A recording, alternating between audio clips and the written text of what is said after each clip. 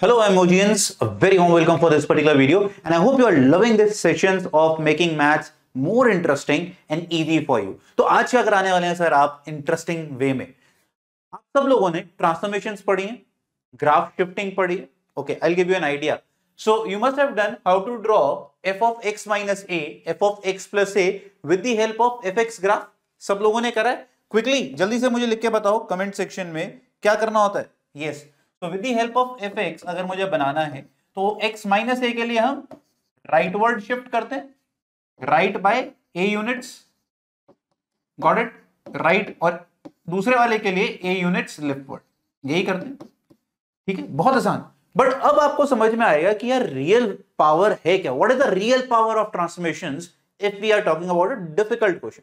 आपको एग्जाम में ये क्वेश्चन नहीं आने वाला कि भाई साहब ये लो y is equal to ln x था, इसका ग्राफ बना के दिखाओ, राइट। एंड हम जनरली प्रैक्टिस ऐसे क्वेश्चंस करते हैं ना, x माइनस ई। हमें ये क्वेश्चन नहीं आने वाला कि इसका ग्राफ बना के दिखाओ, 4 ऑप्शन दे रखे होंगे, नहीं। तो सर एप्लीकेशन तो आज तक समझ में नहीं आई। मुझे ग्राफ आता है इसका बनाना, बट रियल एप्लीकेशन कहां लाई करती है, what is the actual usage in tough questions? That is something which we guys are going to do, and we are going to do power of transformations। ठीक है, तो आइए देखते हैं क्वेश्चन, देखते हैं क्या है। पहले consider a function gx which is said f of x minus 2 where fx is a piecewise function which is basically splitting at -1 and 1. If gx is continuous and differentiable for all x belonging to R, then the question is asking you the value of a and b. Very standard question of continuity and differentiability. And इतना भी tough नहीं है कि मैं बोलूं कि कोई नहीं कर पाएगा। A lot of you would be able to do, but generally students गलती क्या करते हैं, अब वो देखना है। यहाँ पर क्वेश्चन में दिया था gx is equal to f of x minus 2।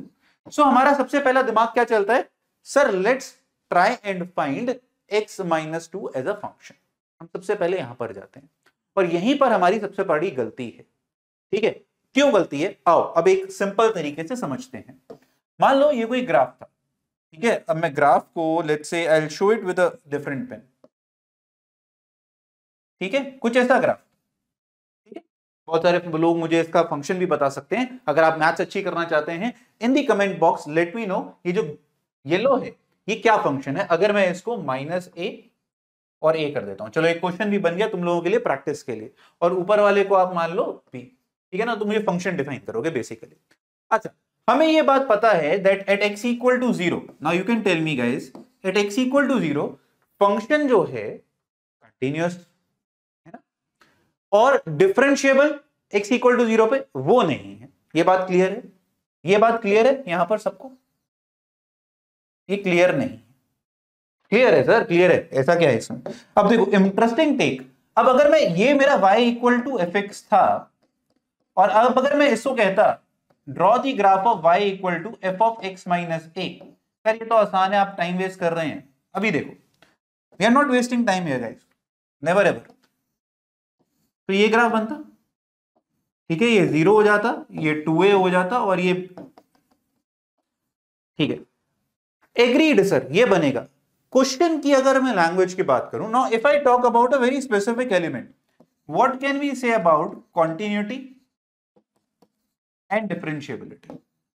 क्या ये ग्राफ, अब अगर हम बात करें कंटिन्यूटी एंड डिफरेंशिएबिलिटी, तो अगर ये वाला ग्राफ कंटिन्यूअस था तो ये वाला ग्राफ भी कंटिन्यूअस होगा।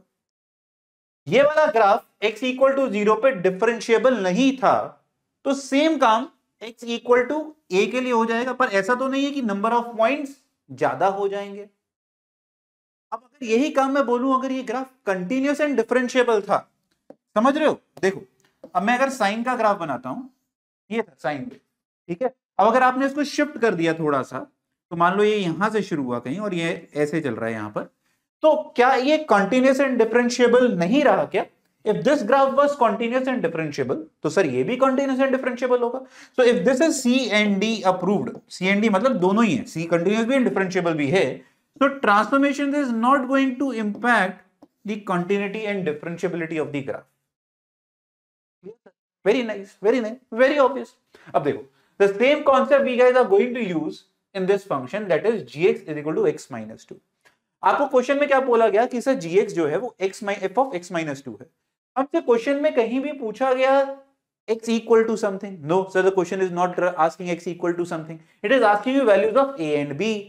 तो हमें तो चाहिए था कि सर अगर fx continuous है, differentiable भी है, then x minus 2 will also be continuous and differentiable. So that means for us the question was only prove fx c and d, that is continuous as well as differentiable. उसी से हम सिर्फ a और b की value निकाल देंगे.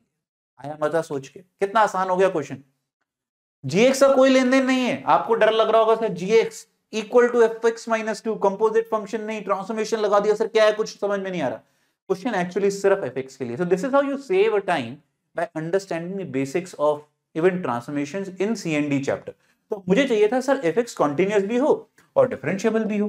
तो अब देखो fx के लिए आप फंक्शन को क्या करोगे सर, मैं तो फंक्शन को ब्रेक कर दूंगा. Mod x less than 1, mod x less than 1 मतलब -1 से 1 के बीच में ये फंक्शन है. 1 से बड़े के लिए और 1 से छोटे के लिए वो फंक्शन है. तो अगर मैं देखता हूं यहां पर तो -1/x बना x लेस देन -1 के लिए, इक्वल के लिए. -1 से 1 कौन सा फंक्शन बन रहा है, ax स्क्वायर प्लस b बन रहा है सर. और x greater than equal to 1 के लिए वापस से 1/x.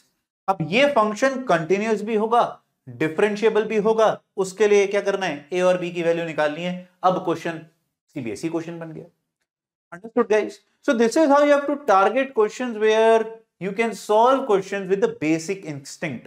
And these kind of questions have started to be asked at JEE Mains level.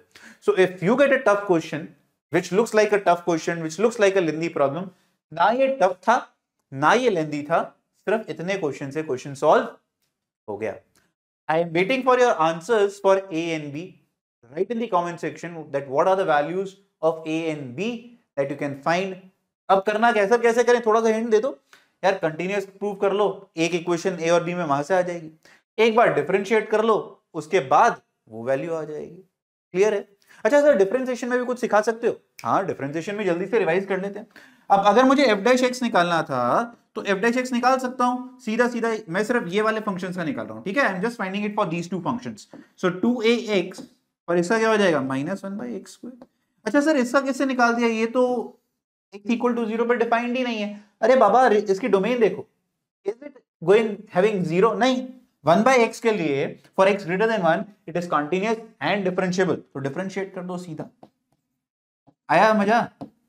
देखो, मैथ्स अगर आपका बेसिक कंसेप्ट लेवल पे स्ट्रांग है, you can actually find very fast methods of solving the question. तो हम क्या करेंगे, eight x equal to 1 we'll equate with the help of derivatives. Similarly, x equal to 1 पे continuity के लिए निकाल लो, आंसर आ जाएगा. Game over. ठीक है. So I'm waiting for your answer for A and B, and I hope you have understood and loved the power which you get with transformations and start applying them in tough questions. God bless. Keep working hard.